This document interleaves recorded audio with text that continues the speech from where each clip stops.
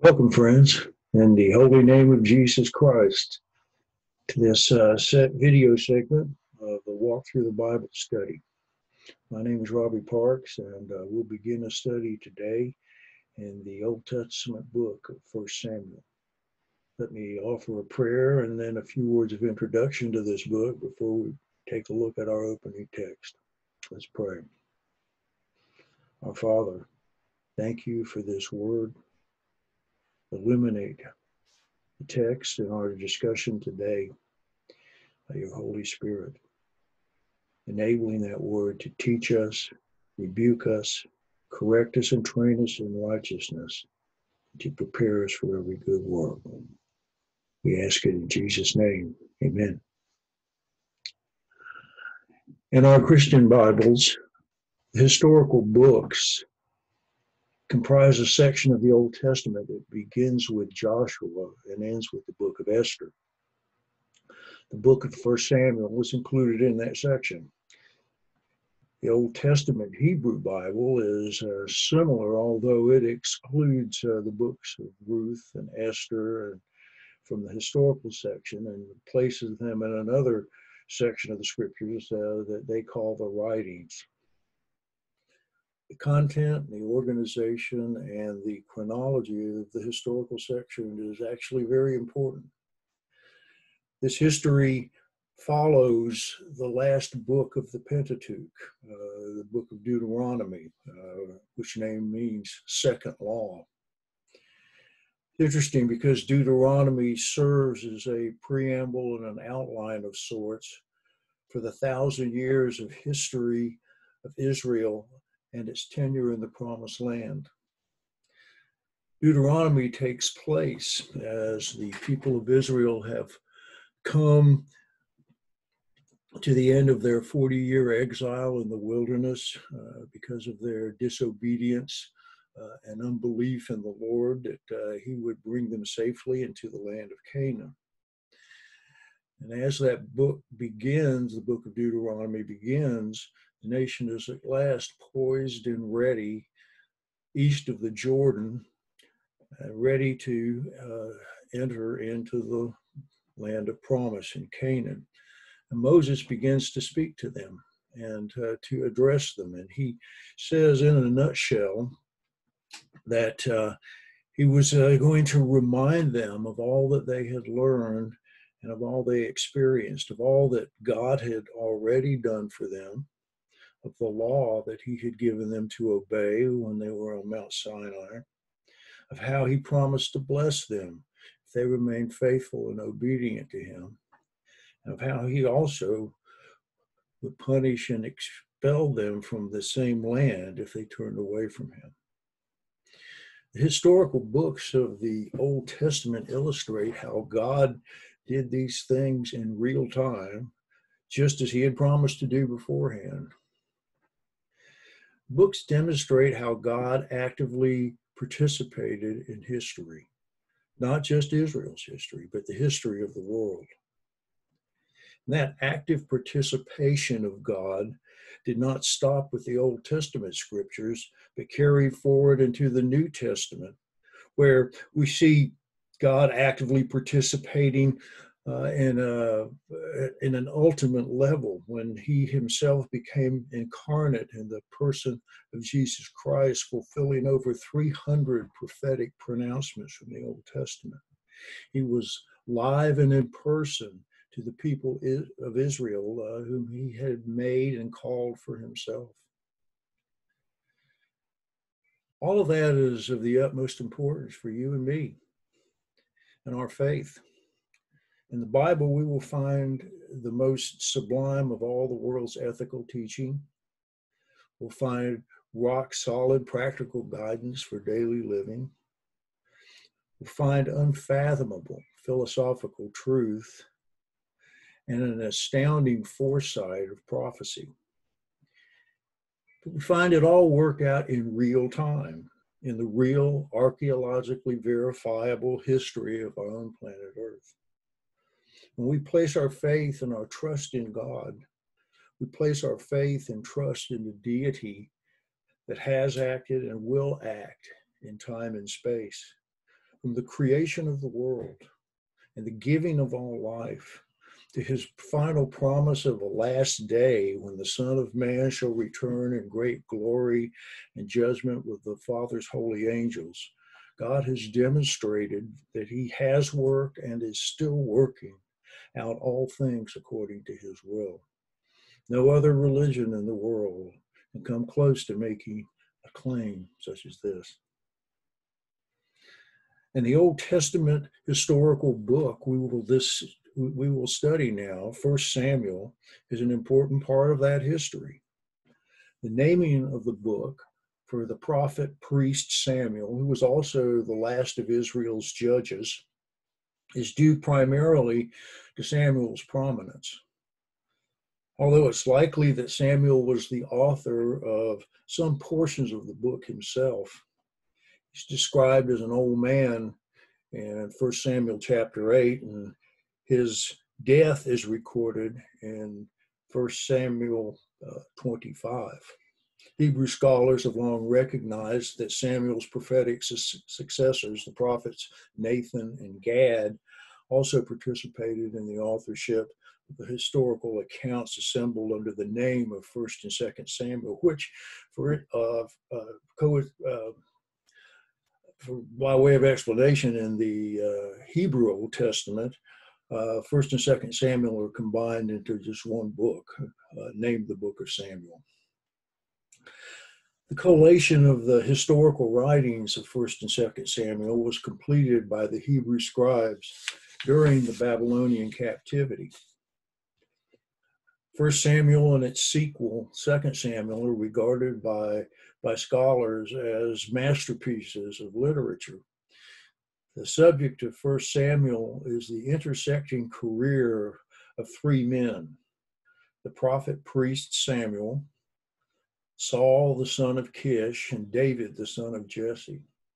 These intriguing and charismatic characters and the dramatic storyline of the book notwithstanding, the book of 1 Samuel is consequential primarily because of its chronicling of the establishment of a monarchy in Israel.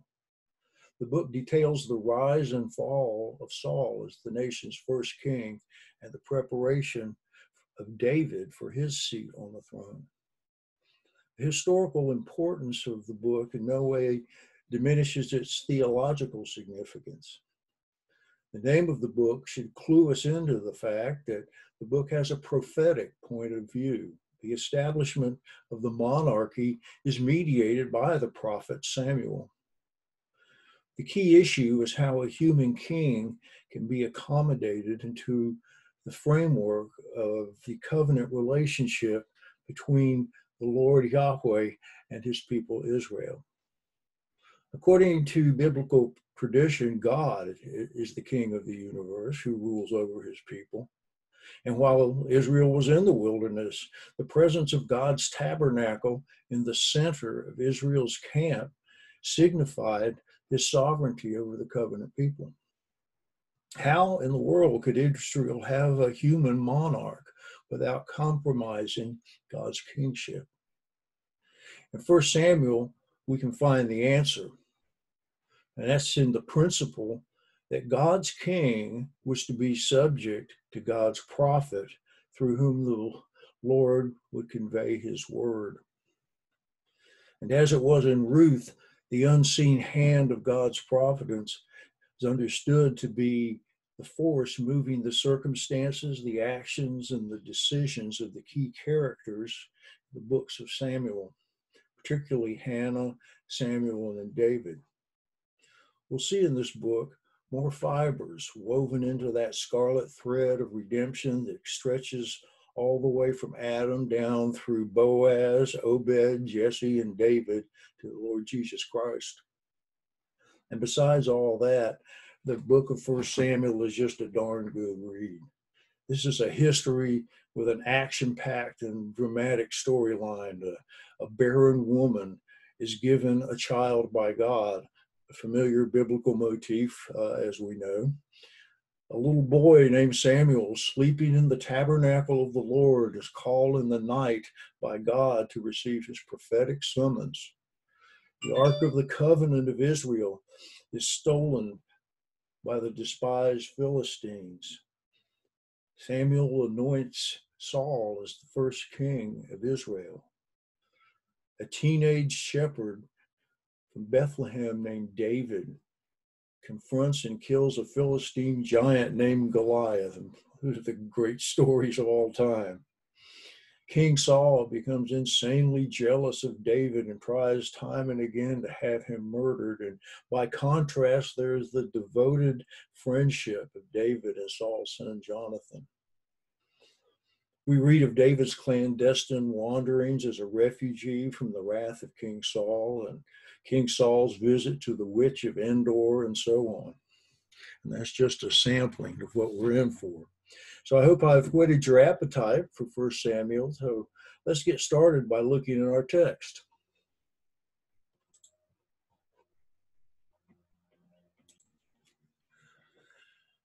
First Samuel 1, verses 1 through 8. There was a certain man of Ramathaim Zophim of the hill country of Ephraim, whose name was Elkanah, the son of Jeraham, the son of Elihu, the son of Tohu, the son of Zuph, an Ephrathite. He had 2 wives. The name of the one was Hannah, and the name of the other Peninnah. And Peninnah had children, but Hannah had no children. Now this man used to go up year by year from his city to worship and to sacrifice to the Lord of hosts at Shiloh, where the 2 sons of Eli, Hophni and Phinehas, were priests of the Lord.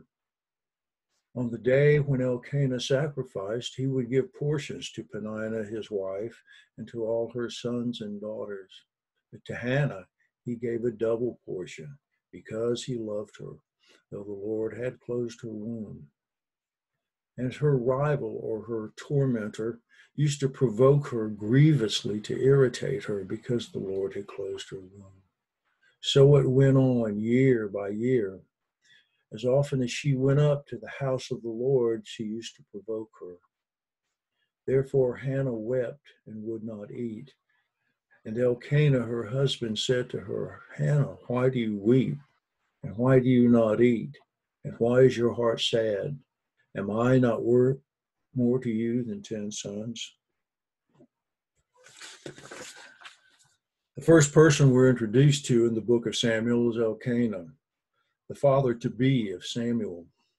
Elkanah made his home in a place called Ramathaim Zophim, which is later referred to just as Ramah, in the tribal inheritance of the land of Ephraim, about 20 miles north of Jerusalem. It isn't clear whether Elkanah's tribal ancestry was from Ephraim, however. Elkanah's identification as an Ephrathite suggests that he may have been from the region around Bethlehem, like Boaz. The extensive demographic information about Elkanah also suggests that he was likely to have been a wealthy man. Text also tells us that Elkanah had 2 wives, Hannah and Peninnah. This information compounds the likelihood that Elkanah was a wealthy man, since Hannah was described as childless. Heirs were particularly important in Israel, as we saw in the book of Ruth, and a well-to-do man would often take a second wife if the first one was unable to bear children. Polygamy first appears in the biblical record through one of the descendants of Cain named Lamech in Genesis 4:19, and it was a common custom among many ancient cultures. Many prominent figures in the Bible had more than one wife. However, polygamy was not endorsed by the scripture or by God, and nor is it part of God's design. The discord that we will see in Elkanah's family was caused by his polygamy, as it was in the lives of others in the Bible. God's design was clearly stated in Genesis chapter 2, verse 24. Therefore, a man, singular, shall leave his father and mother and hold fast to his wife, singular, and they shall become one flesh. The text says Elkanah used to go up year by year from his city to worship and sacrifice to the Lord of hosts at Shiloh, probably to observe the 3 annual festivals of the Jews. His practice was good. The Lord's command was 3 times a year you shall keep a feast to me. 3 times a year all your males shall appear before the Lord God. That's Exodus chapter 23, verses 14 and verses 17. Those feasts would, of course, be Passover, the Feast of Weeks, and the Feast of Tabernacles. At that time, Shiloh was the central place of Israel's worship, and the tabernacle was erected there. It was there that the ministry of the high priest Eli and his 2 sons, Hophni and Phinehas, took place. There'll be much more said about the ministry of these 3 men in the Lord's tabernacle as we proceed through the book of 1 Samuel. The discussion of giving portions has to do with the feasting that took place following the sacrifice of peace offerings to the Lord, as described in Leviticus chapter 7. The choice fat portions of the sacrifice were to be presented to the Lord. The remaining portions belonged to the worshipers for their feasting in the Lord's presence. We read that Elkanah gave portions to Peninnah, his wife, and to all her sons and daughters, but to Hannah he gave a double portion because he loved her, though the Lord had closed her womb. It is stated as fact that Elkanah loved Hannah, and it seemed that he felt pain for her because of her deep disappointment in having no children. As Naomi observed in the book of Ruth on her return home from Moab, God is the author of unpleasantness in life as well as blessing.